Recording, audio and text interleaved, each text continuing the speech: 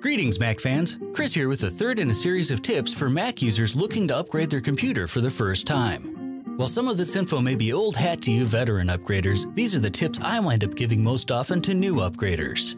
This third bit of advice is something you should do before you open your computer. Do your research. If you've never been inside your computer, it pays to get as much information as you can before opening it up. That way, you can see what sorts of things to expect when you finally do go inside. While for the most part, simple upgrades on the more common machines are usually pretty straightforward, other machines, notably iMacs, can be notoriously tricky, with all sorts of interconnected parts and dozens of screws to try and reach. A quick search can find a variety of installation instructions which should give you at least an idea of what needs to be done. Most of the time, you'll get a list of tools you need and the basic steps to open things up. Be careful though, many instructions skip the reassembly part. It isn't always just doing the opening in reverse. Of course, if you want full step-by-step instructions from start to finish, OWC's own comprehensive set of installation videos can be found on both YouTube as well as on our website.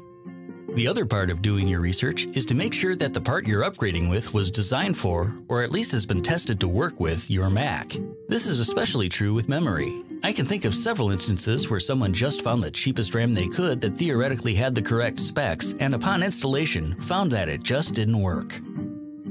Taking that extra time to guarantee the parts are all compatible will save you a lot of frustration when it comes time to install. Again, OWC can help you find the compatible upgrade options for your Mac via our My Upgrades utility on our website.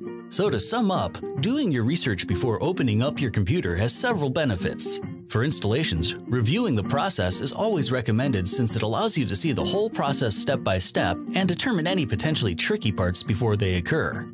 You'll also want to double check and make sure you're getting the correct parts for your Mac. They should be designed for, or at least tested to work with, your computer. We'll have more tips coming soon. Be sure to like and subscribe for further installments.